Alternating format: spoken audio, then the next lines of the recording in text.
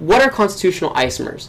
They're compounds that have the same exact molecular formulas, meaning that both the compounds will have all the same atoms in them. But what is different about them is their connectivity. So go ahead and write that down. Connectivity. What does that mean?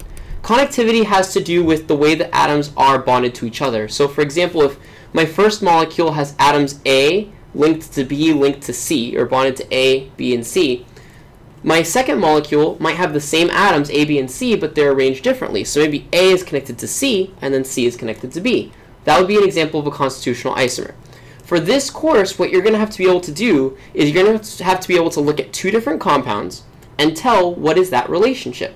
Are they the same compound, meaning that everything is exactly the same in terms of the molecular formula and the connectivity? Or are they completely different compounds, meaning that they have different atoms entirely? And then there's this other category, which is, are they constitutional isomers, which means that they have the same atoms, but they're connected differently.